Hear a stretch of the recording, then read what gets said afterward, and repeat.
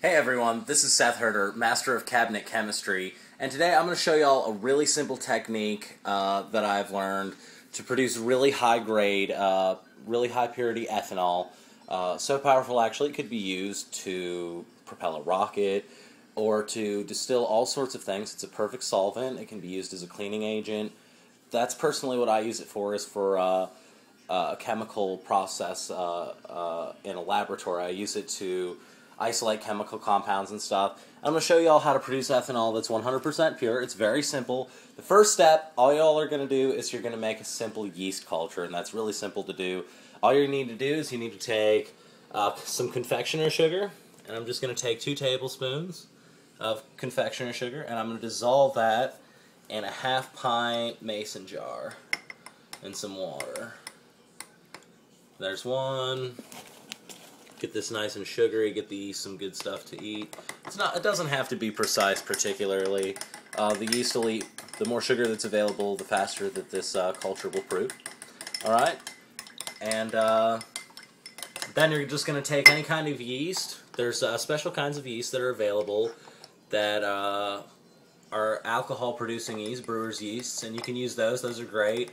Or just active baker's yeast will also be capable of producing this reaction. This reaction is just the synthesis of ethanol by microorganisms, by yeast, into 100% ethanol.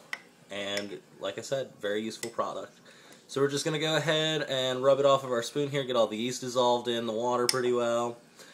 And then one thing that's interesting is when I go around and show my social security number, people are always confused as to what the hell, you know, they're always used to a certain social security number for whatever area they're from, and they're always like, where's your social security number from?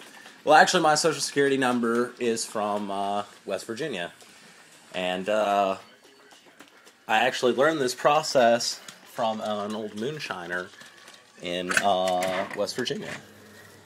So now the next thing that I'm going to do is a trick that he taught me actually, which is you're just going to take the jars, and as you'll see I already have one produced out here.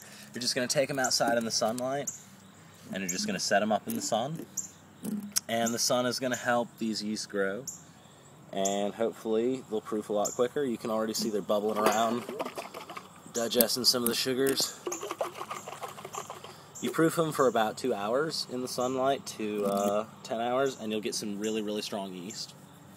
Alright, and that's step 1, which is producing yeast cultures, and I'll continue this process later in step 2, which is making a mash.